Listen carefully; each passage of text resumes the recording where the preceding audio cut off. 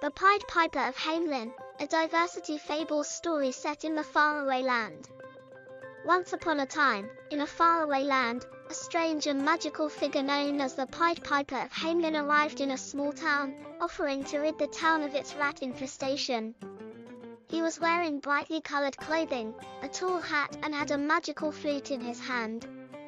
The citizens of the town agreed to his terms, and the Pied Piper began to play his flute.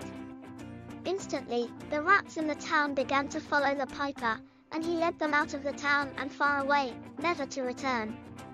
The citizens of the town were so pleased with the piper's work that they agreed to pay him his due wages. But the piper had other plans. He demanded not only his wages, but also the children of the town. He had a desire to take the children and lead them away, never to be seen again. The citizens of the town were outraged and refused to give away their children.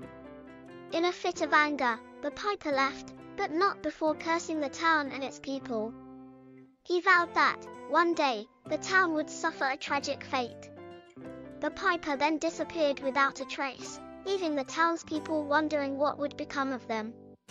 Years passed and the town continued to thrive, until one day, a mysterious figure appeared in the town square.